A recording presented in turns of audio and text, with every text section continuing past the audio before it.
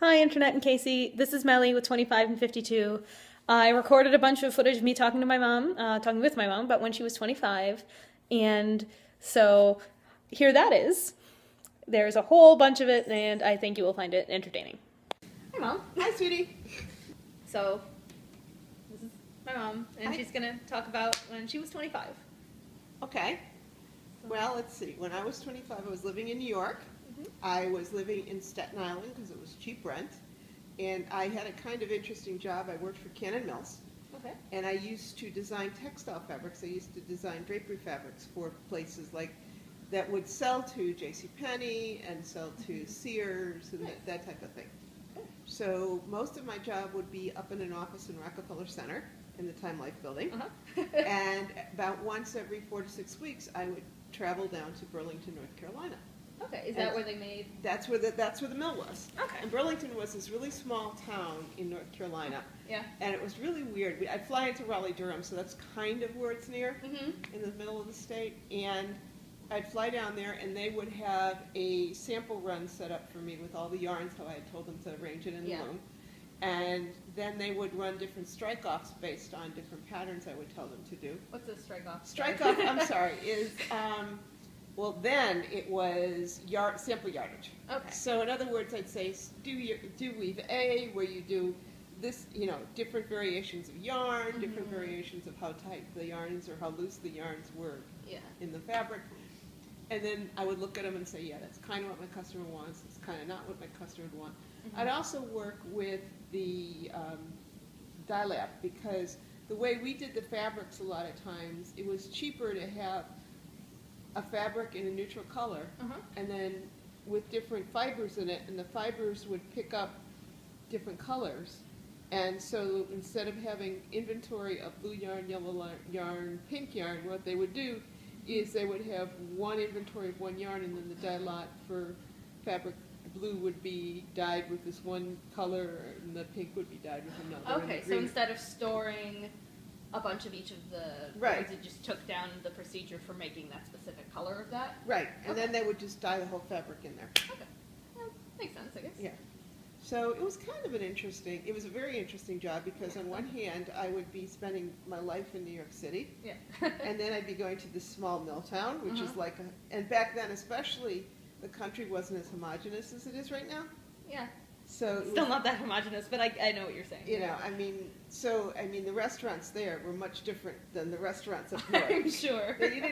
Yes, you had McDonald's and Burger King and that type of chain, but you didn't have the same chains to the same extent. Yeah. You didn't have the same stores to the same extent. So you were really getting to another world. Cool. Yeah. So that's what I was doing. Nice. Yeah. So it was kind of fun living in New York, I gotta say, when you're 25 and you don't care. I'm sure. Were you living with a roommate? I was living with a roommate. I don't remember which one. I had 2 roommates in Staten Island. I don't remember at that point whether it was Kathy or Mary Ann, but my commute was, if you pay cheap rent in New York, you have a commute. Yeah. So my commute was, I took a train to the ferry. I took the Staten Island ferry across to South Ferry, and then I had like a 40-minute commute to on train again? On the subway. Okay, yeah. To Rockefeller Center, which is like in Midtown. Gotcha. So like altogether, do you remember about how long it was? Oh, it was about an hour, 20 minutes, hour and a half, which was a mild commute from New York. Yeah, I can see that. But it was kind of neat to take the ferry back and forth. Yeah. Because it was very restful especially at the end of the day. Right. You just kind of like going look across out on the water. Yeah, exactly. Yeah. So I mean, obviously fashions and fad. I mean, that was disco.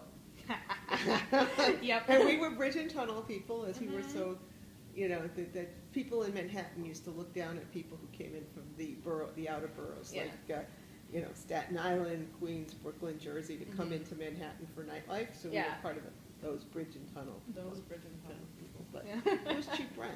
Yeah, so, it makes sense, This was my second job out of FIT, so I wasn't making a whole lot of money. Yeah. But it was exciting to be in Manhattan. It was exciting to be in New York. I hung with friends from FIT, so it was a very eclectic group. I'm sure. Did most of the graduates from FIT stay in the area? Yeah. Well, first of all, most of the graduates from FIT were from New York. because Right, FIT was FIT, Fashion Institute of Technology was in, and it just, most kids came from the I wouldn't say the metropolitan, but New York, New Jersey, you know, that area. Yeah. So they stayed in New York, New Jersey, in that area. Makes sense. Yeah. So what else do you want to know?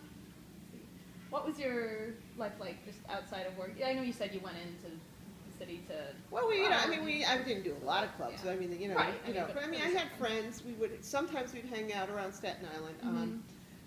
You know, I was involved with a nonprofit that tried to raise money to make a certain part of Staten Island a park, which never really happened, but it was still. That's a cool project, though. Yeah. It was a cool project.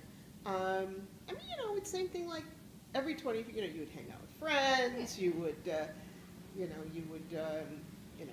go out to dinner. You would go, you know, whatever. You know, I dated a guy for a while back then, so there was that whole thing.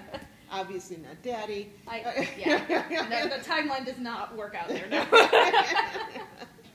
Same thing as today, except that the music was much different. The Well, fashions. it's coming sort of back around to disco, like. The fashions were much different because the 80s were. I was 25 in 1980, so the 80s were very polyester. I mean, you know, it's the tail end of disco, so it was very polyester, very clean. Prices were different. Huh?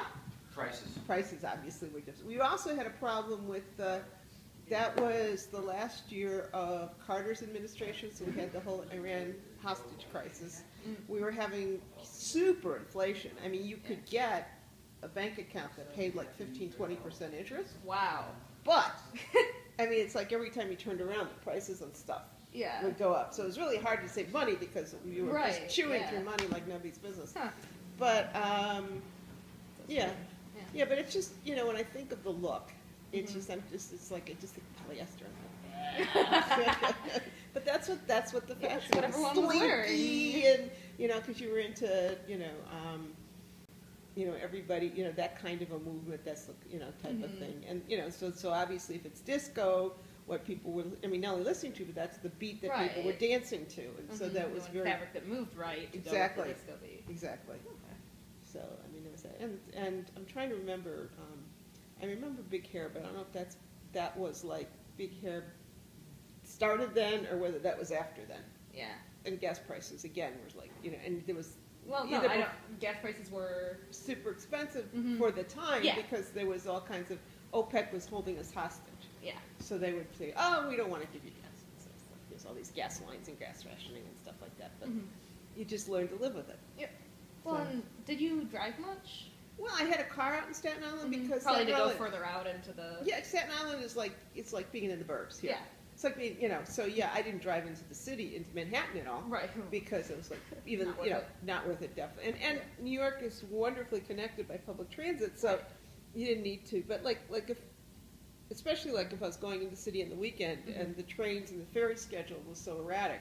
Right. I'd drive to the ferry station and park at the ferry station. Okay, yeah, because I imagine much like out here, the train schedules for the ones that go into the suburbs are not quite as regular. And the other thing is when I would go down to North Carolina, I would fly out of Newark. Okay. So that was like a 30-40 minute drive. So I would drive to Newark, park the car there, fly down to Raleigh, come back.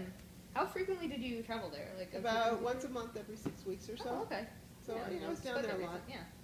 And I was a New York Jew, one of the New York Jews that came down to the South. I mean, the South then, not that there were, I mean. It depends where you go now. Yeah, but I mean, they were very much conscious of the fact that I was a New Yorker, I was a Jew, you know, I was, well, I wasn't, they said I wasn't like the rest of them, I wasn't as pushy, which I think is kind of a backhanded compliment, but I'm not real sure about that. You know, but it was really strange feeling, like I'd go to the movie, because I'm traveling by myself. Right. And I had no reason to be afraid down there. But I'd go to the movie, and then I'd go out on the mill floor the next day, and they'd say, how do you like the movie? And I'm like, too small.